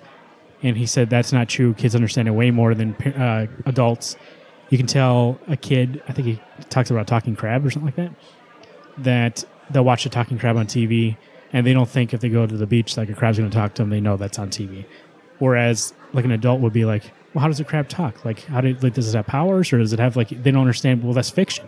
Like, what does it matter how it works? It's a fictional piece of work. It's to tell a story. It's not to tell you how everything works 100% in this world logically. And so when he writes something, a lot of times it's like a fairy tale. It's more to tell you a story and give you a moral rather than tell you, be like, this is a fully realized, and he does do good world building, but it's not a fully realized world where like everything is 1 + 1 = 2. For him, X plus Z equals an apple. Quadruple. Like he's fucking taking drugs. Like he's not, but you'll be like, what does that even fucking make sense? But everybody be like, well, I'm crying, so like it did something. And then he makes you Yeah, think 'cause it about the makes sense. story. Like you rethink the plot over and over and over again, and like you might have 6 different realizations that you're thinking about, because that's just that's how loose he is at writing when it comes to like concepts. But even like that, he's weird like that. But also, I think he understands the core concept of a character. Batman and Robin. If you ever heard him talk about Batman and Robin, he understands that relationship. And so when he's writing those books, you're like, he really understands like what makes these two work.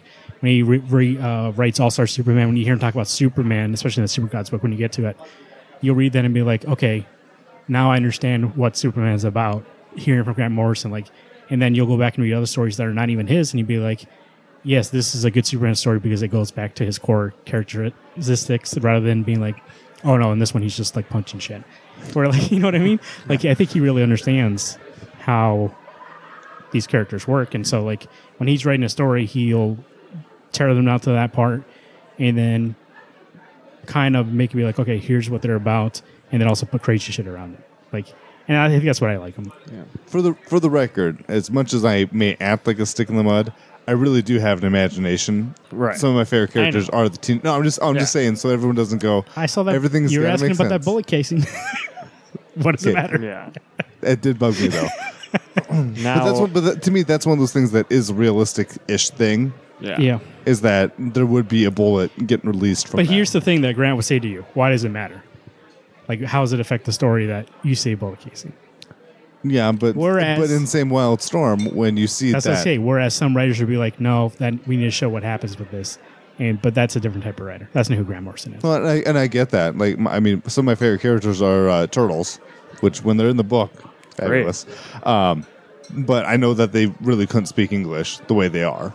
There would be other sounds that would happen, not perfect English. I'm fine with that. I'm just things that I question some stuff. In this book, I didn't question shit. big giant elephant in the room, though. Someone we also have to address is Dan Moore on art.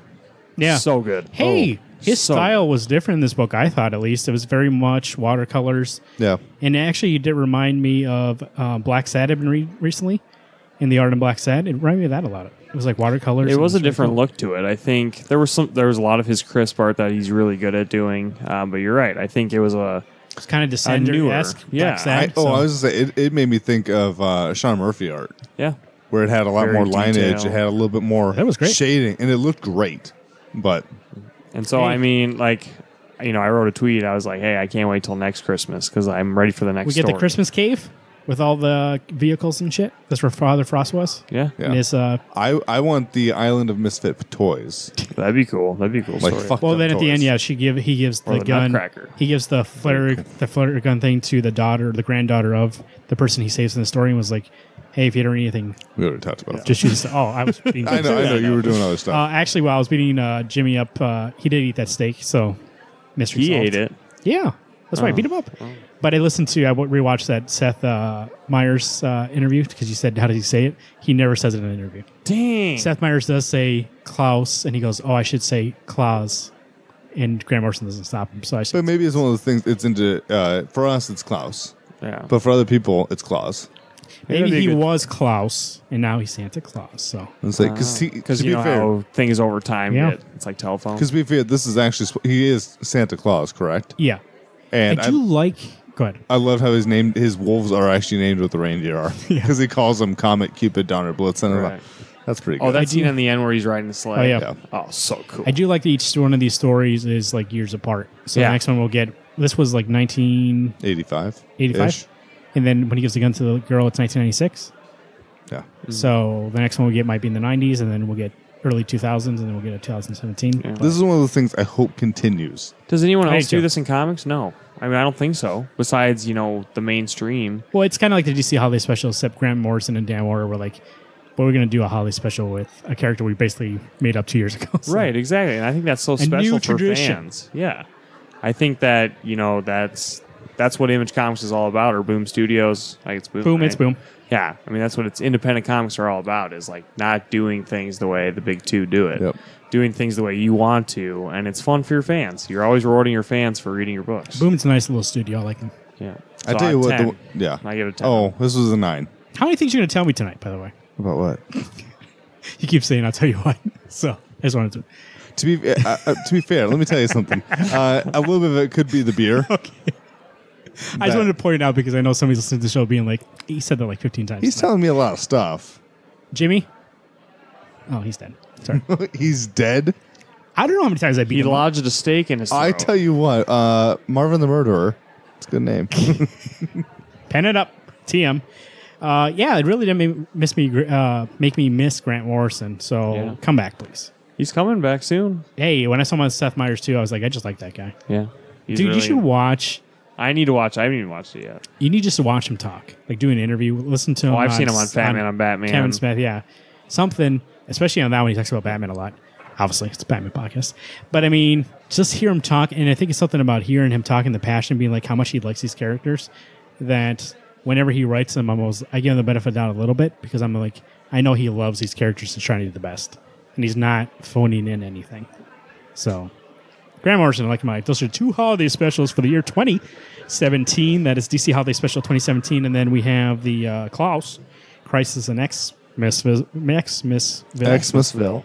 I did like that he was like, the old guy was like, don't call it Christmas, we call it Xmas. Yeah. None of that religious. I hated that. TM. I don't like when people call it Xmas. That bugs me. Happy Xmas to everybody out there. It's commercialized. That's the whole point. Hey, the story. 2 people can't die tonight. Jimmy's already dead. They're going to have to get a new waiter. Yeah, no. You just toss him in the trash. We're requesting. Oh, you're not going to get to drink, by the way. He never even started making it.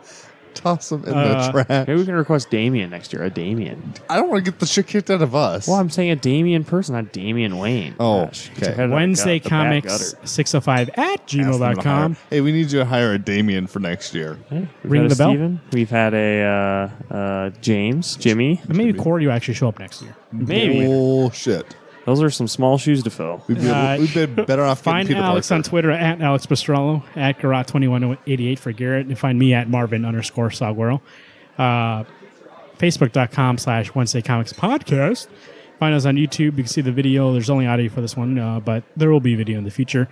Leave us a voicemail. Let us know what holiday issue you loved in the past. That's 605-215-1849. Let us know what you're looking forward to in the year 2018.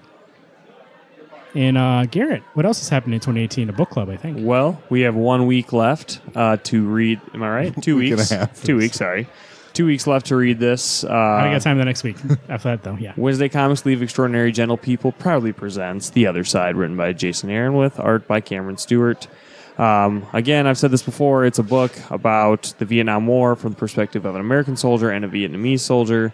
One of Jason Aaron's first works. I think it is his first work. And so we will be reviewing that the week of January 5th. Or we want submissions via voicemail of what you thought of the book.